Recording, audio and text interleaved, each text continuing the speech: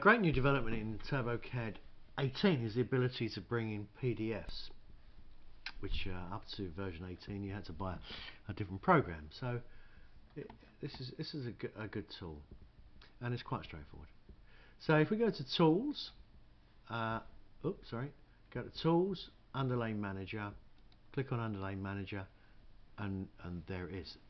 There's your Underlay Manager. There's none in there at the moment, so I'll go New, File, I'll go to Browse, and I'll find the file, and I'll click, well, I've already loaded 3 of them in here, 2 vector ones, 1 raster one, so I choose the vector one, choose that one there, and say Open. There it is, and I've got to give it a name, so I'll call it name 12. What's all that about? Name 1, and I'll say OK. If I want to bring more in, I can bring as many as I like. I'll just go to New again, and this time I'll click in the I can't remember which one I brought in the first time now. I'll click in that one and say Open, and I'll call that Name 2. Okay. If I select either of them, it tells me the status, they're loaded, so everything's fine. Click on OK. So now they're loaded into the drawing. Now I want to insert them into my drawing. So I'll go to Insert, Underlay, ask me which one I want. I can't remember which one was which now. I'll say Name 2 and go OK. And then I'll click from bottom left to top right, and I can snap to the grid if I wish to. And there you go. There it is. Now, what do we do with it now? Obviously, it's a PDF, so it's one thing. So if I click onto it, you can see it's one thing. If I want to resize it, what I need to do is to choose a dimension that I know. So if I said, for example, if I draw this dimension, if I click here and there,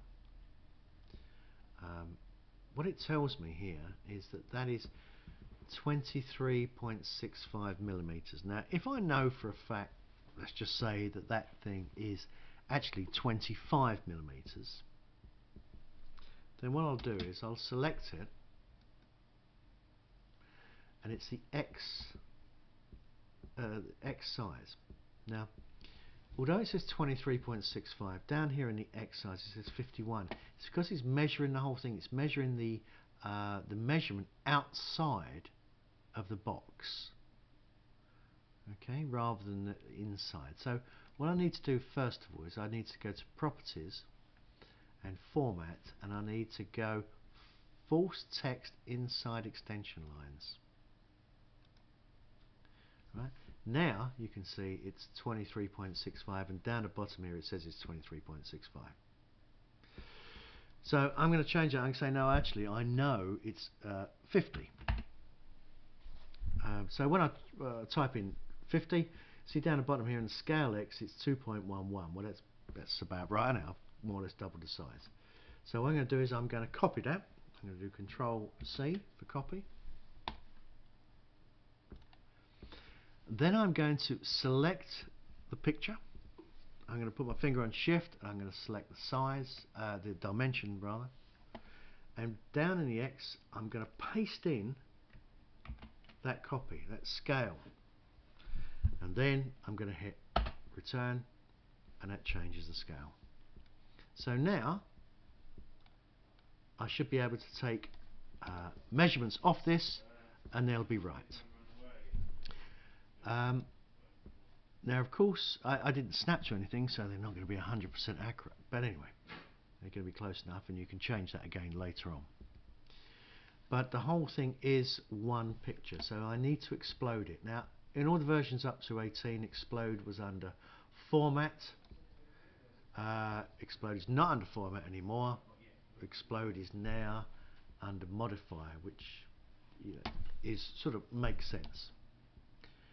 So then I click to explode. So if I explode it once, and then I click onto something in the inside, you can see that is still exploded. So what you have is When you explode things, you explode groups. But sometimes there are groups within groups. And so what you may need to do is select the whole thing. I don't need to do that. Oh yeah, I could do that way. I could select the whole thing and modify, and I could explode several times. And then you should get to the stage where everything is separate. Well, it's still not separate, so I need to explode that again. But that's just a matter of it depends how the whole thing was drawn in the first place. There you go. That's exploded, so there's a line now, and that line I can snap to whatever I want to. And I think that's as straightforward as that, really. You'll notice that the text has disappeared, and the text may or may not disappear depending upon how the person saved the PDF. So when a PDF is created, you get the choice whether you want to embed the fonts with the text. If you choose to do this, then the text is simply saved as a vector data. Therefore, when you explode a PDF and they're not embedded, chances are they'll either disappear or they'll just be as lines.